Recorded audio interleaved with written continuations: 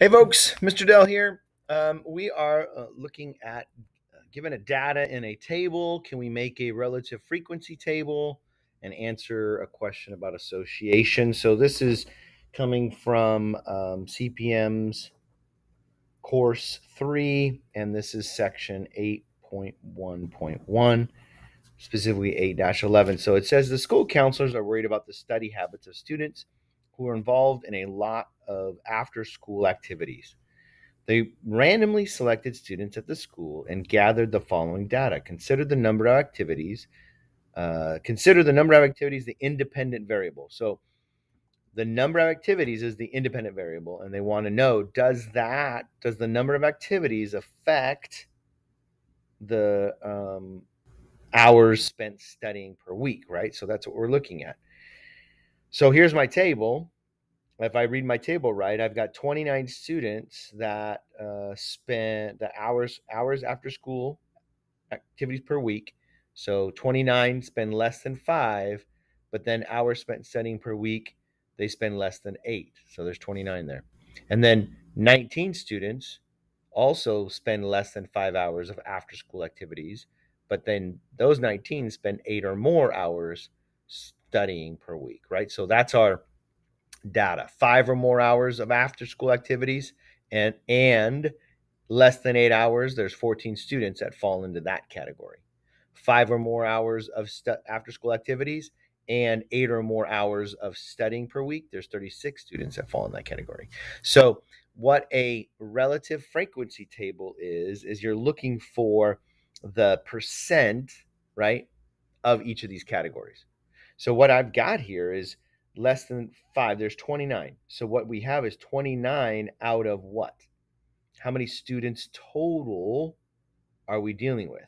Well, to determine that, I'm looking at, okay, so I wouldn't add these two up because those are different groups of students. I'm going to add these two this way because there's 29 students and 19 students that spend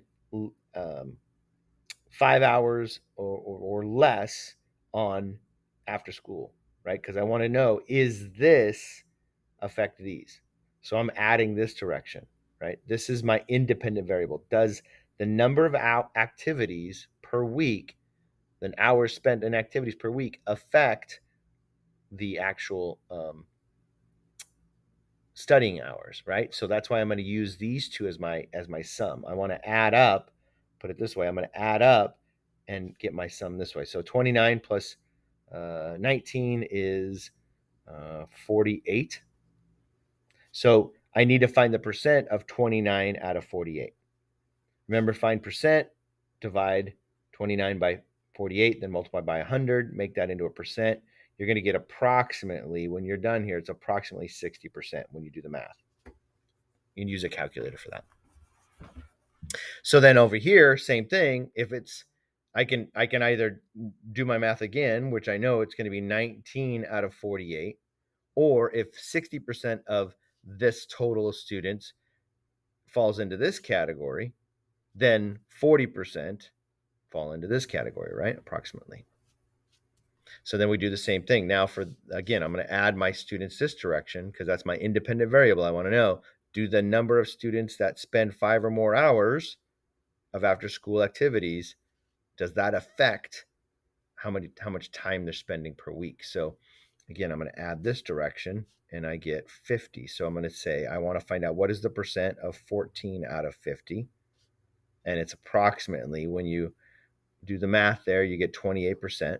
Remember how to find percentage is divide the top by the bottom and then multiply by 100. This case, actually not so bad. Being over 50, I could just double the fraction because it's out of 100. Anything over 100. So if I take 14, little side note here, and I've got it already out of 50, multiplied both top and bottom by 2, I get 28 over 100, and any number over 100 is the percent. So that makes it nice over here. So it's not really approximately, it's actually equal. It's actually exact. Same thing with this one then. We would have 36. So 36 out of 50, which would be equal to 72%. So there's my percentages. That's a frequency table, relative frequency table. So if if I'm answering the question here, is there an association between the amount of time studying and the number of after school activities?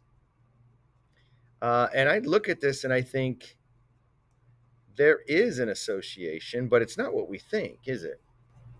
It's kind of opposite what we might expect. Students who have more after school activities, okay, that have more after school activities tend to study more than students who have fewer. Because you notice here's my trend. I see that there's more students that have that are spending that the after school activities are higher, and they have the more studying hours. So there is an association.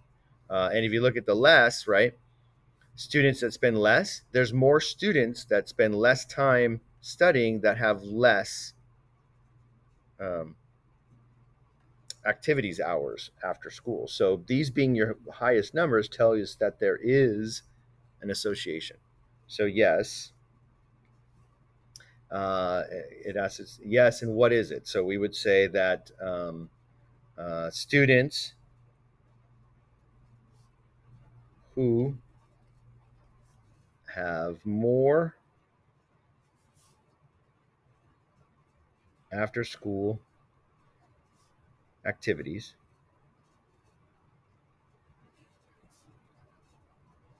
tend to study more than students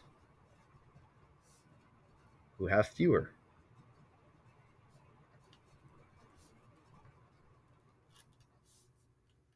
Right? There we go.